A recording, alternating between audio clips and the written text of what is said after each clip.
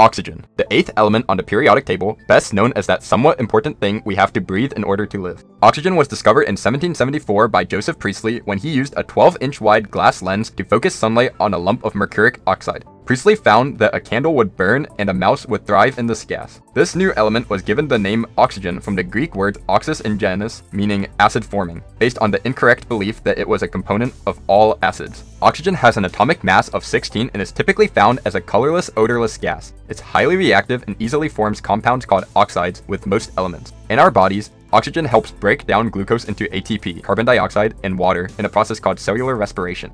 Oxygen can do this because it is an oxidizer, which means it accepts electrons from a fuel substance in a chemical reaction called oxidation reduction. This exchange of electrons allows oxygen to bond with the atoms from the fuel, which releases energy.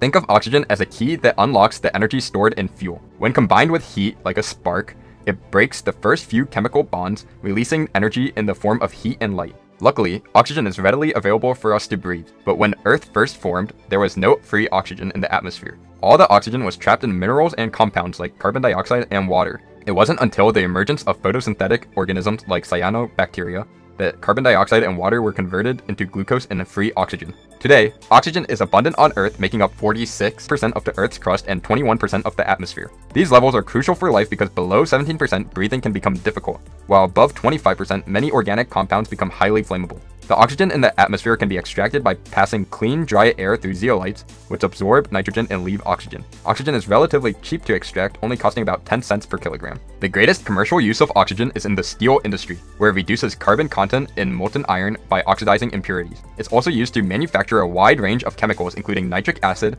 hydrogen peroxide, and epoxy ethane, which is used in antifreeze and polyester production.